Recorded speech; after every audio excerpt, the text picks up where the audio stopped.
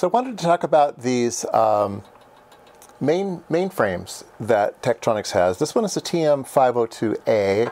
The 2 means 2 slots, and the 503 would be a 3 slot. What does it mean to be a slot? Okay, well, there's a place to put in plugins. So let me zoom out a bit here. So if you have some type of these standard plugins, they will go in a single wide or double wide. So these are single wide. So you could put 2 of them in here. So that's why it says 502. All right. So let's kind of take a look at the design of this thing and see if it makes any sense. So this is what's inside that mainframe. The mainframe is just hollow except for the power supply. And so we'll take a look at this power supply a little bit. So it has 2 edge connectors, and so the module, the plug-in module you put in, there's going to make connections to it. All right.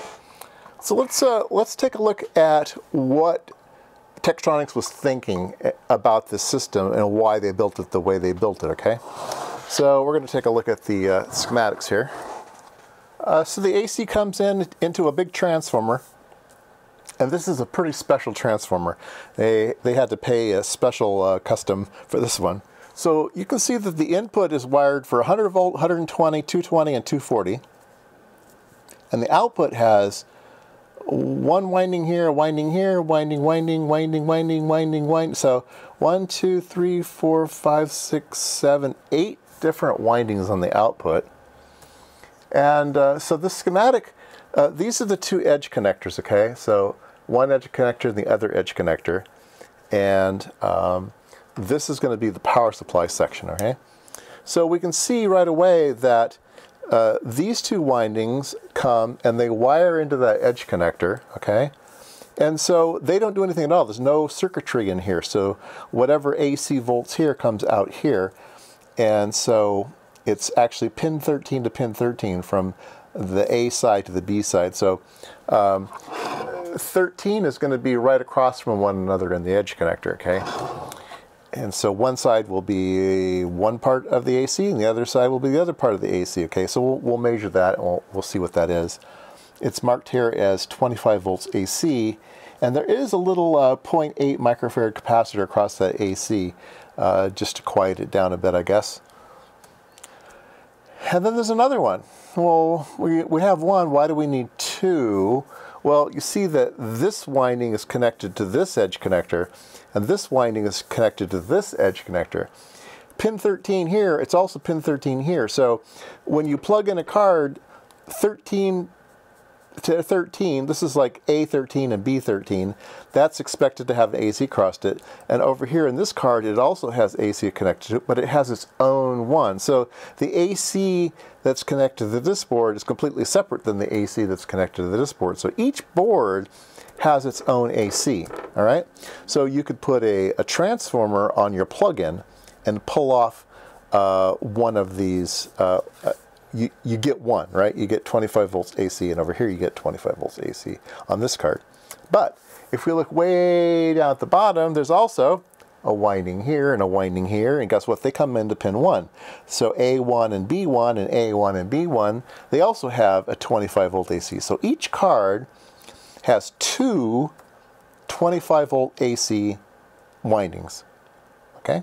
So they're completely separate. There's no grounds connected, no nothing connected. So they're completely floating. So that's nice in analog systems to have floating power supplies if you want to make measurements and not have ground loops and stuff. That's kind of a nice design. So they were thinking there, and each card gets its own one. Okay, so those are kind of the weird things in this power supply.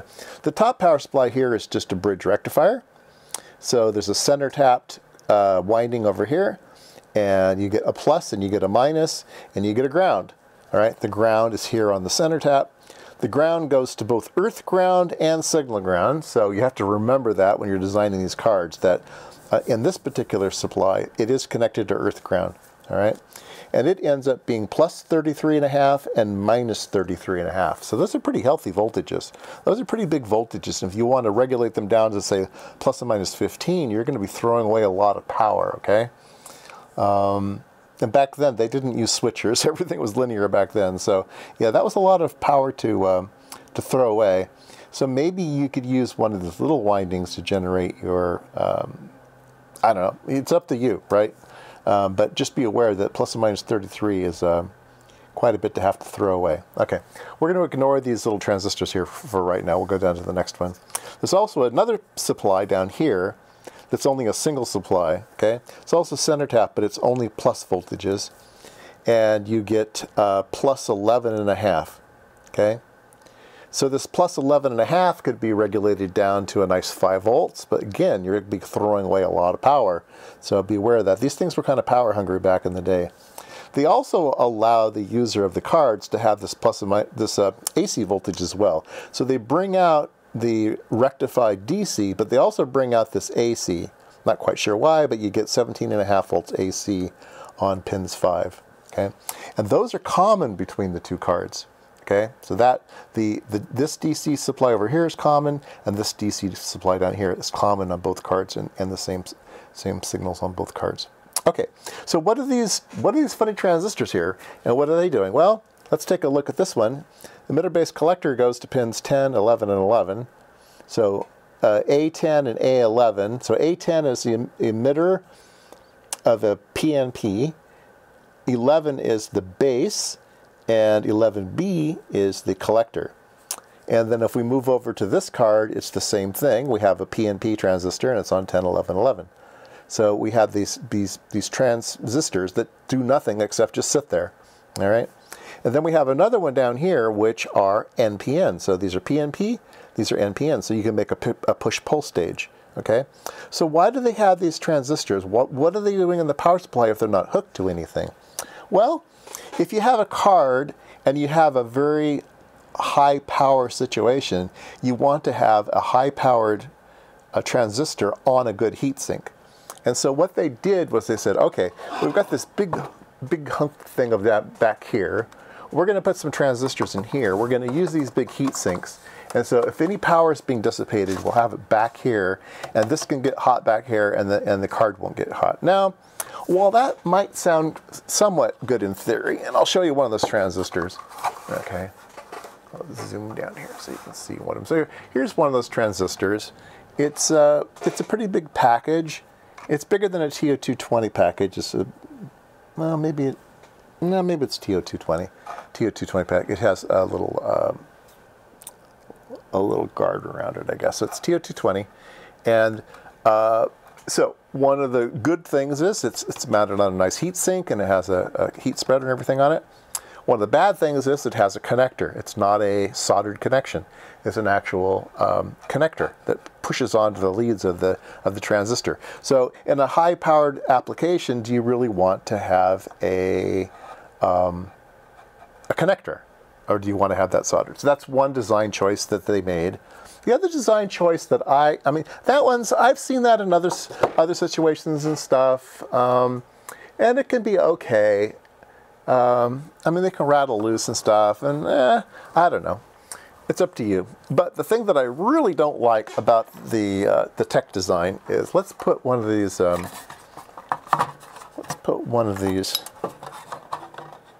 plugins in here, okay? And then let me zoom way out again.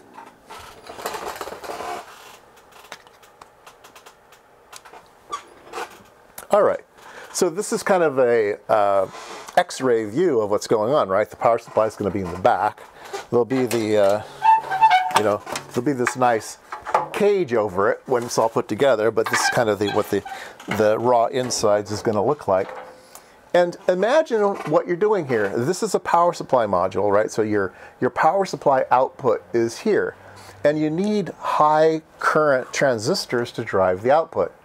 Okay, so your output is here. Well, where are your high drive transistors? Well, they're way back here. So you're going to have your op amps and stuff regulating the voltages, then it's going to send that high current all the way to the back, and then that high current all the way to the front. Now you can have sense leads and stuff to take care of that, but think about it. You've got to run high current all the way back and high current all the way back forward. It'll pick up noise in the process and stuff. So anyway, I sort of don't like that. So that's one of the negative aspects about this Tektronix design. having those pass transistors back here. Yeah, you can put your own pass transistors in the plug-in, but then the plug-in doesn't have good heat sinking. It has a little bit of heat sinking, but maybe not as good as the back. That could be debated, but probably not as good as the back. Maybe you could put a big heat sink in here, but then there's no airflow. There is no airflow anywhere actually in this thing other than convection. There's no fans or anything. So anyway, there you go. That's my one gripe about the system. And that high current is going through an edge connector and going through that connector on the two transistors. So I don't know. I'm not quite sure about this design. All right, let's go ahead and measure some voltages and see if it is what it is. All right, so I have the power supply on, have a voltmeter out here. We can measure the AC. So from pin 1 to pin 1, from A1 to B1, we have 25 AC volts. And on this card down here, we have 25 AC volts. Okay, so our AC volts is there. It's 25 volts. It's marked 25 volts on the schematic, so everything's looking good there. Now the next power supply is on, let's see, pin 3 is common and pin 2 is 11.5, but it's DC, so we'll go here. We'll go pin 2 is common and pin 3. And we have minus, I have my pin 3 and pin 2, I see. Pin 3 is ground, pin 2 is plus. All right. And we have 11.6 volts, so it says 11.5. I don't know what the tolerance is on these things, but these are kind of unregulated supplies. You're going to regulate them down on your plug-in. So yeah, so 11.5 volts on this one. And then the plus or minus 33, let's see here, common is pin 9. Common is pin 9. And then pin 8 is going to be minus 32.9. And the plus side is going to be 32.99. Okay, so that's looking good too. So anyway, that's how these things work. You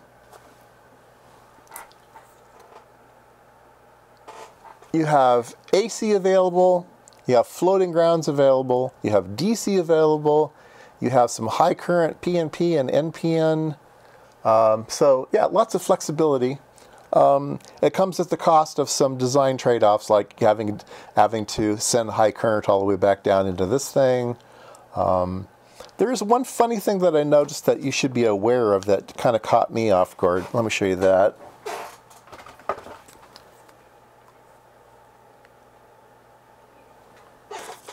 So I said that the grounds floated except for the digital ones, which were tied together. They're tied together in a funny way, though. So the plus or minus 33 volts is tied to ground right here.